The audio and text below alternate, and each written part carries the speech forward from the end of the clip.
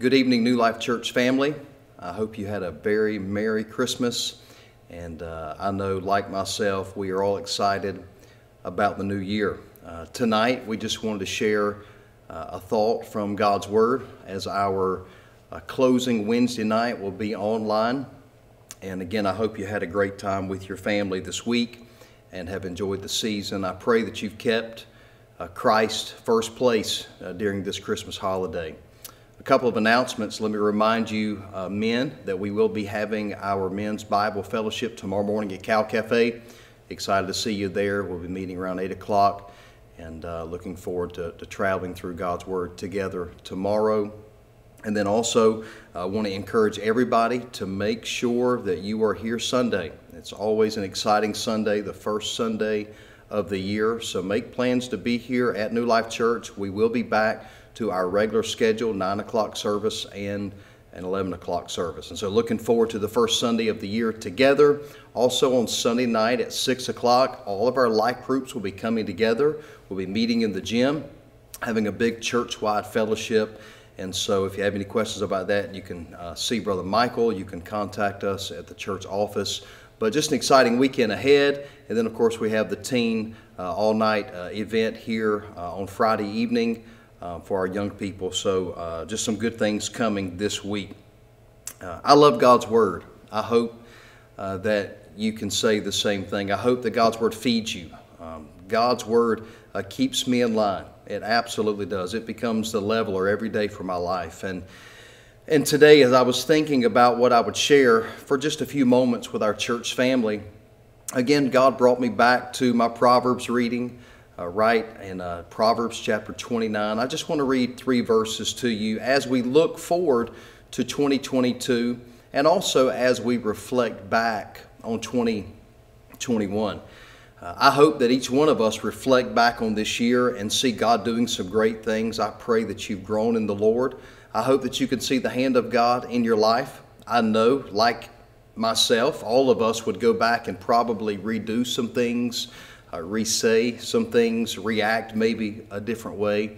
But as we reflect on 2021 and then as we launch into 2022, Proverbs 29 just gave me a ton of reminders today of some things that going into the new year, I personally want to recommit to the Lord. I want to read 3 verses to you, and then I just want to share a couple of thoughts with you tonight.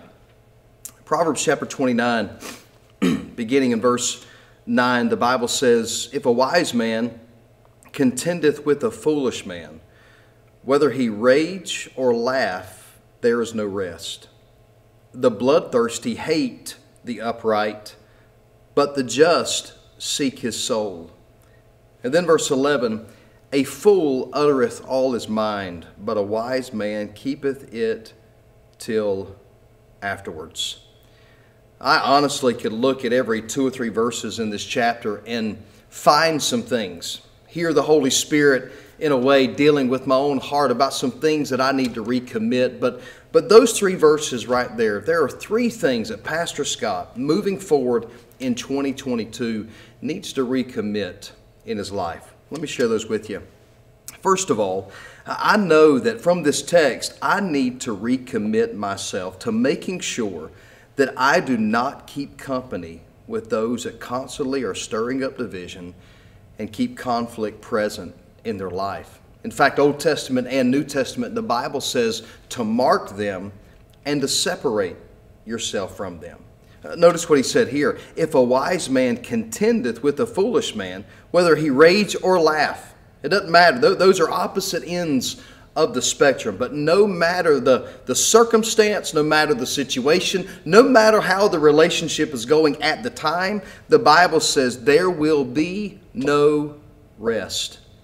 And I know sometimes being a fixer, sometimes I might find myself staying in a relationship too long or allowing something to go a little bit too far. But the Bible says I need to remove myself, that a wise man does not keep company with the foolish man, because when we do, there's no rest.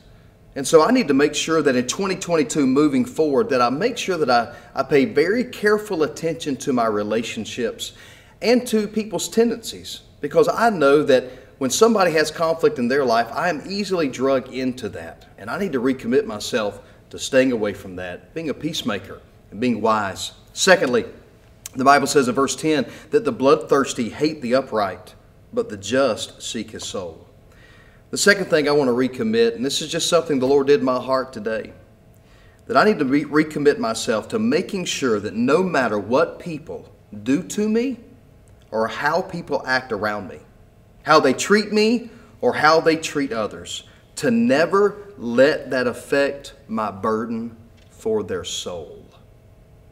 Because I think all of us would agree, when people speak ugly of us or when they mistreat us, sometimes it's easy to get bitter, it's easy to get angry, it's easy just to cut off that relationship, it's easy to cut our mind and our heart off of what they really need. And what the world needs is Christ.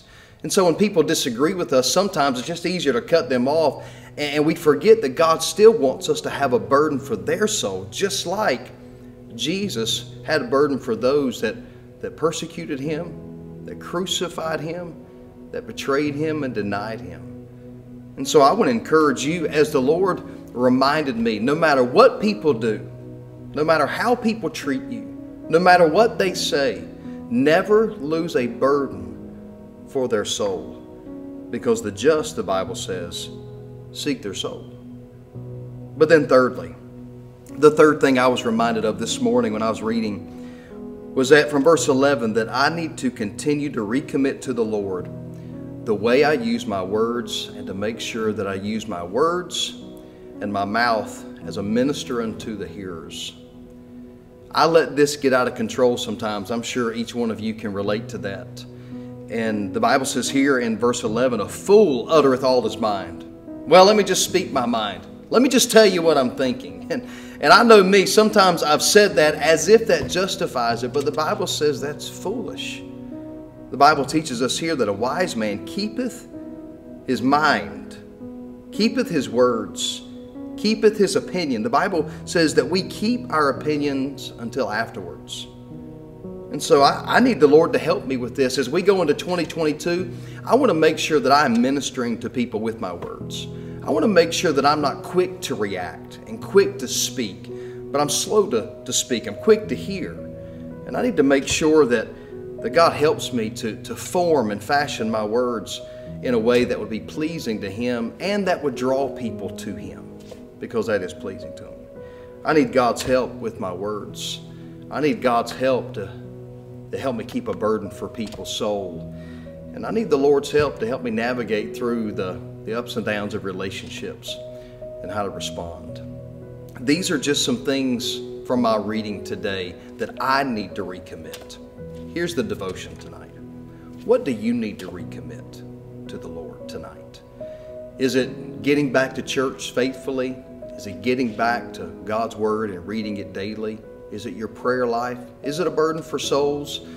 Is there a relationship that you've allowed to be tattered and torn because of conflict, or sometimes things even insignificant? Whatever it is tonight, I want to encourage you with these last few days as we reflect on 2021. I want to encourage you to make sure that you go ahead and recommit some things to the Lord so that we can get 2022 started off like God wants us to. Would you pray with me? Father, thank you so much for this day, and thank you for your word. And God, I pray that we would all take inventory tonight and recommit those things the Holy Spirit is dealing with our heart about. And so, Lord, would you minister to our people? Lord, thank you for Christmas. Thank you for the Christ child. Thank you for salvation. And Lord, thank you for our church. We have some dear, precious people, and God, you're doing something special here. And God, I'm thrilled to be a part of it. And so would you bless us now for your glory? We pray in Jesus' name.